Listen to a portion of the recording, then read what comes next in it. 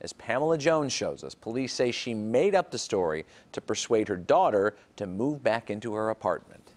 You're still trying to figure out, how could someone do that? That's very sad. It's how a lot of residents and others in Riverside are reacting after finding out Marianne Malik, at the center of a rape investigation, made the whole thing up. Apparently, Malik told police she had just gotten off the train coming from work. She was headed to her apartment building just a couple of blocks away from the station. She said that she believed she was followed either from someone on the train or at the train depot itself. My girlfriend's garage is right here. First thing I did was come out and lock her garage. The story pushed a lot of worried neighbors to beef up security. We had electricians out here. We're throwing up lights. Everyone's making sure bulbs are going on. But police say they got suspicious when they tried to call Malik and she wouldn't return messages. She wouldn't answer the door for police at her apartment either.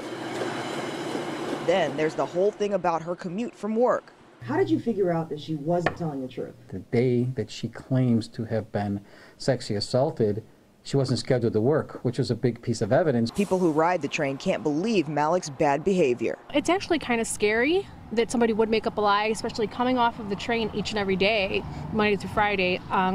It is a little nerve-wracking, and then to find out that a woman would make such a story up. I would not want to see true crime victims and then other sexual assault victims not come forward because of what they see in this case. This is rare. The entire story was fabricated. Malik is out on bond tonight, but her legal troubles are far from over. She's charged with filing a false police report. Now, that's a felony in Illinois. She could spend, Robin Kate, 1 to 3 years in jail or get probation. You got to wonder, what was she thinking? Absolutely. Sure enough. Pam, thank you.